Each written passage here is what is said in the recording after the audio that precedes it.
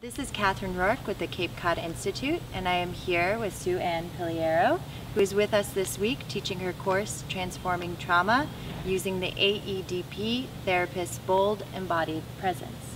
Thank you for being with us. It's my pleasure to be here. Thank you. I always like to start with some history. Can you please tell us how you found out about the Cape Cod Institute? Well, I've heard about the Cape Cod Institute ever since I became a clinician, and in addition to the amazing people that you attract to this wonderful facility, I was particularly interested in the type of learning environment that you produce here, and I just absolutely love the fact that you have, half day learnings, right, 9 to 12, and then in the afternoon people get a chance to just digest what they learned, have a little fun around them in this unbelievably beautiful place, and come back the next day and learn some more. And the learning, I think, as I always say to my students and actually even my clients, the slower you go, the faster you go. And I just love the pacing over the 5 days. I think it's incredibly conducive to in-depth learning of a particular topic. I love that. The slower you go, the faster you go. That could be like a motto for the Cape Cod Institute, so thank you for that.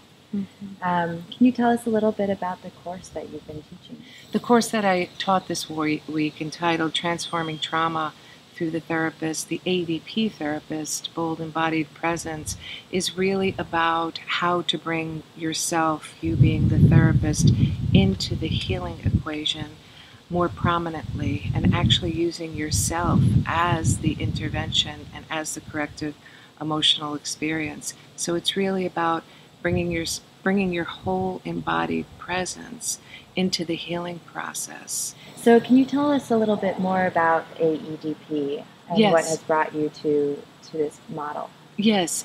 Well, first of all, AEDP, just to explain the acronym, it stands for Accelerated Experiential Dynamic Psychotherapy. And the reason that what I like to emphasize the most about AEDP is that it's attachment-based, emotion-focused, and it really uses the use of the therapist, their relationship, to create the secure base from which deep healing can occur. Yeah, it's wonderful. I actually got to sit in your course for a little bit, and I feel like you really use some of your videos to try to show that and bring that to life for your participants. Yes, what we like to do in AEDP is not only teach the model, but also have participants and trainees actually experience the model through the work that we do with our psychotherapy clients. So I actually think it's the richest learning that can happen is if you actually see the work being played out live with the therapist and the client. Yeah, I think it actually led to some really wonderful discourse. Yes. Oh, absolutely. Absolutely. Yeah. We really focus on the healing process. And what I mean by that is that the innate self-righting tendency that lies within each and every one of us, no matter how traumatized we've been, no matter how broken we feel, no matter how much character armor we have, we really privilege and look for the glimmers of the core neurobiological self coming to the fore in the midst of the trauma that sits right alongside it. Can you maybe share a highlight that you had either in the classroom or outside of the classroom this week? Okay, I'd like to highlight both actually. So some of the highlights from this week is there's no greater feeling for me than to have participants learn from the teaching and learn from the tapes and then go out and come in the next day and say, I was actually with a client and I used the gaze that you taught us, or I used, bringing yourself in more, and I really started to see results. So I had numerous people throughout the week tell me that, and also the fact that they have more hope to work with the deepest trauma cases that are out there. So that's extremely meaningful and rewarding to me.